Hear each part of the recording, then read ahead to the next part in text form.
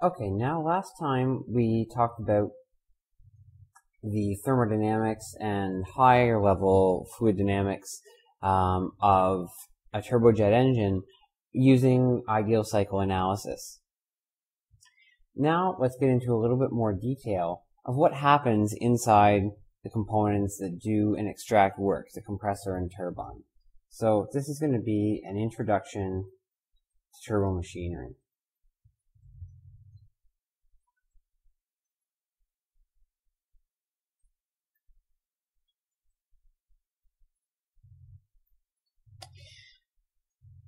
So previously when we were looking at the thermodynamics in the cycle analysis, this told us what the overall effect of each component was. So a temperature ratio and a pressure ratio across the compressor and turbine. But it didn't tell us anything about how those were achieved. Now, from the Navier-Stokes equations,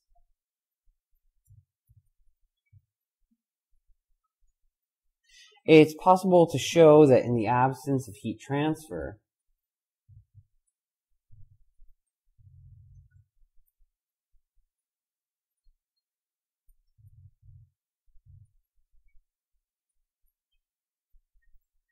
the only way to change the total enthalpy of a fluid is with an unsteady process.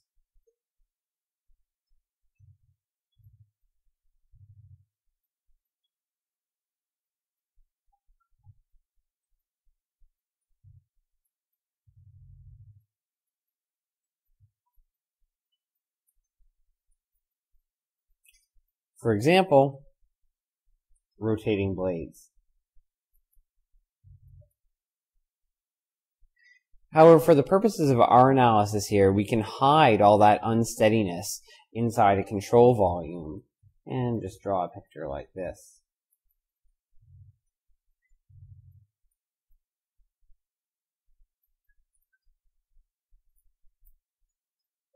Where we have, going into our control volume, some mass flow, velocity, and enthalpy, going in steadily and leaving steadily, mass flow, velocity, and enthalpy, leaving steadily. Now, in your fluids course, I know you talked a little bit about turbomachinery, and you may have seen something called the Euler-Turbine equation. This is essentially the fundamental equation of turbomachinery. It's a combination of the energy and angular momentum equations.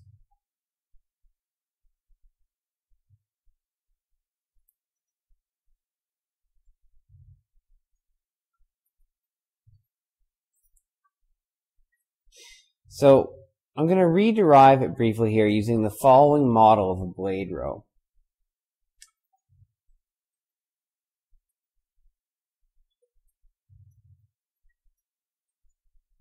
There's a center line about which some center body is located. And on the center body is a blade.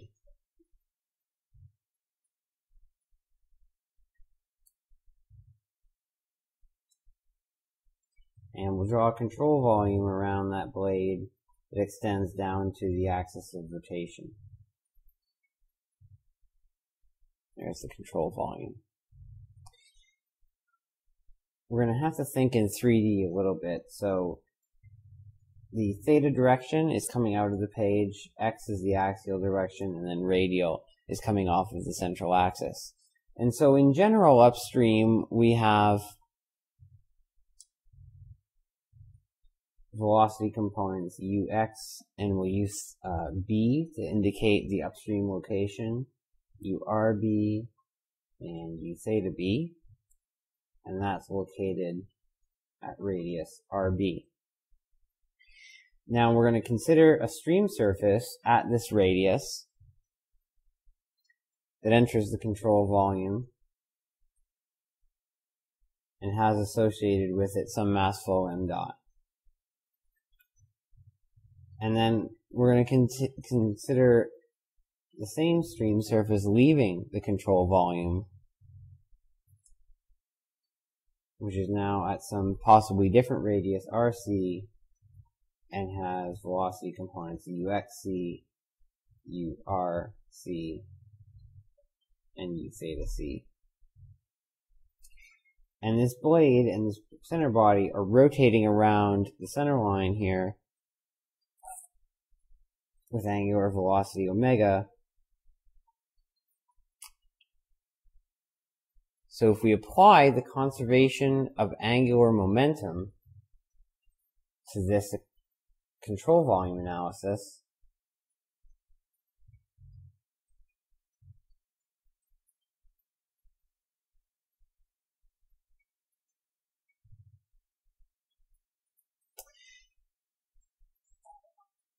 then basically we get that the torque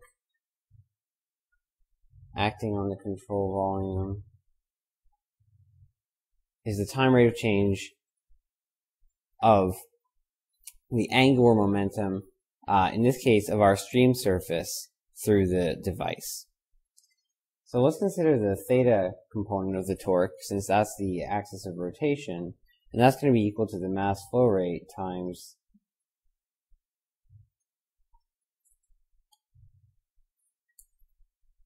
u theta c rc minus u theta b rb.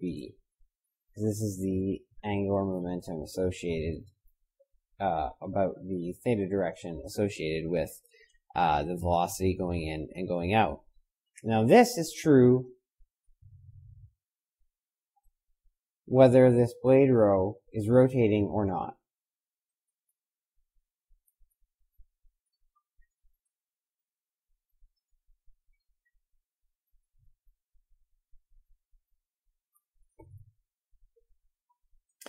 This was originally a vector equation, so the sign matters here.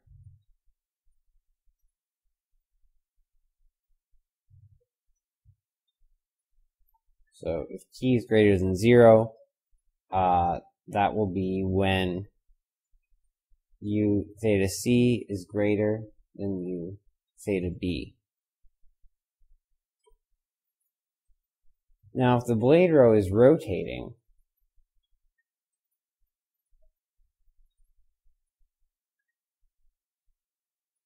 so if omega is not 0, then there's going to be work exchanged between the blades and the fluid. And the rate at which work is done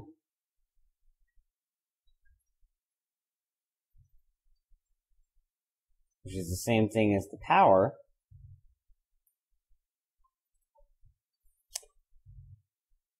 is equal to the torque times the angular velocity, or substituting in our expression, Wm dot u theta c rc minus u theta b rb.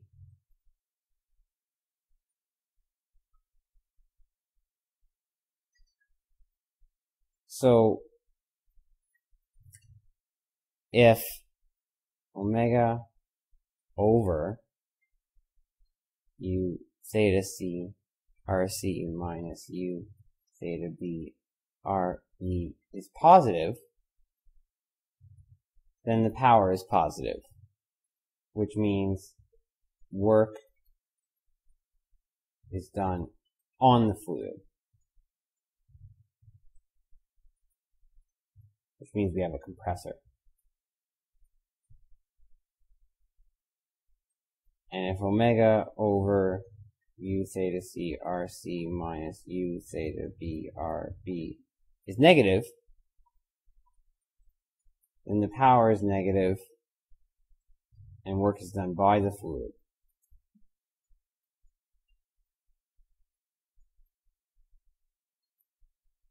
And we have a turbine.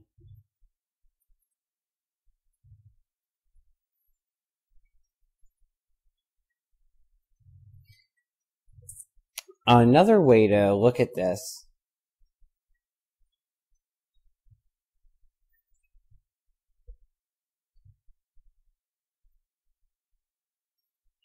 is to say that if U theta increases across the blade row, and again, this is where positive U theta is in the same direction as the angular velocity omega, work is added, and we have a compressor. Whereas if U theta decreases across the blade row,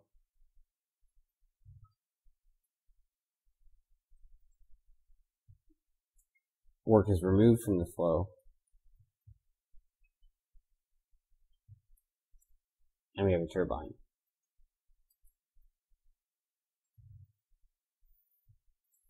Okay, so now next consider the first law of thermodynamics applied to this control volume.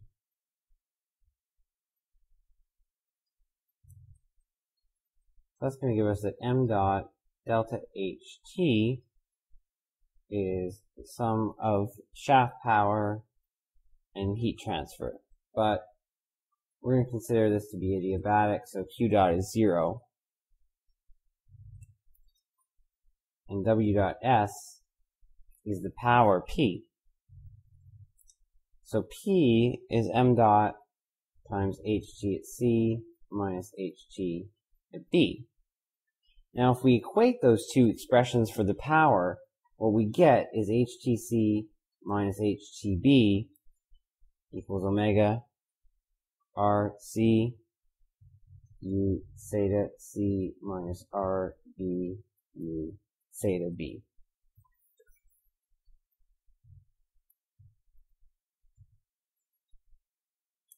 And for a perfect gas, where Cp is a constant, we can write this as Cp Ttc minus Ttb equals omega Rc u theta c minus Rb u theta b. And these, in whichever form you prefer, is the Euler turbine equation. It's a confusing name because it applies equally to turbines and compressors.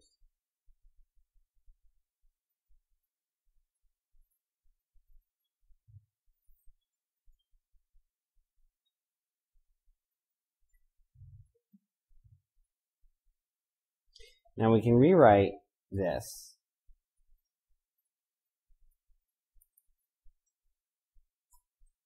Cp Ttb Ttc over Ttb minus 1 equals omega Rc u theta c minus Rb u theta b. So this is nothing more than, if it's for a whole machine, tau c. If it's for one blade row, it's less. But basically, this is something like tau c. And therefore it relates the temperature, and hence the pressure ratio, across a blade row to the rotational speed omega and the change in angular momentum. Now it's important to note that the velocities in this equation are absolute frame quantities.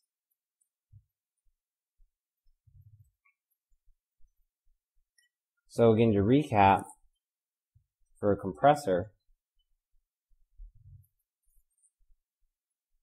Rc u theta c minus Rb u theta b is greater than 0.